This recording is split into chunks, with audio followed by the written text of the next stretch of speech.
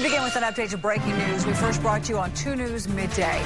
A man suspected of killing a Good Samaritan is taken into custody. Police arrested 41-year-old Joe Nevels on suspicion of first-degree murder. 2 News reporter Marla Carter is live at a Midtown Tulsa condo complex to tell us what happened.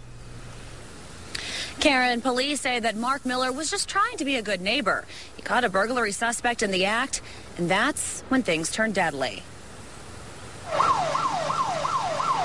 Whether it was a car alarm or a house alarm, neighbors say Mark Miller was known for being vigilant and acted just that way Monday morning. The guy next door in 04 called the girl that lives in 02 and said, "Your alarm's going off. Can I check your house?"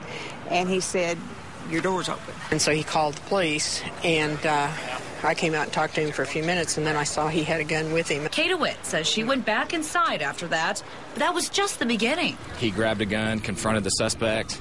They ended up in the parking lot next door to this apartment. And during that encounter, the suspect took the victim's gun, shot him, and then fled the scene where he was captured by Tulsa police.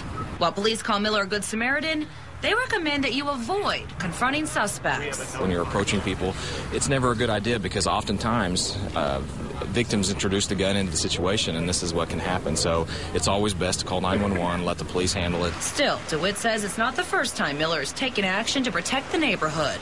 Went on a trip a few years ago, and yes, I left my garage door open. And we got there, and he called on the cell phone and said, "You left your garage door open," and so he went over and closed it for us. Neighbors say while Miller didn't always have much to say, it's certain what he did made a difference. Real quiet, but just, nice, like I say, helpful.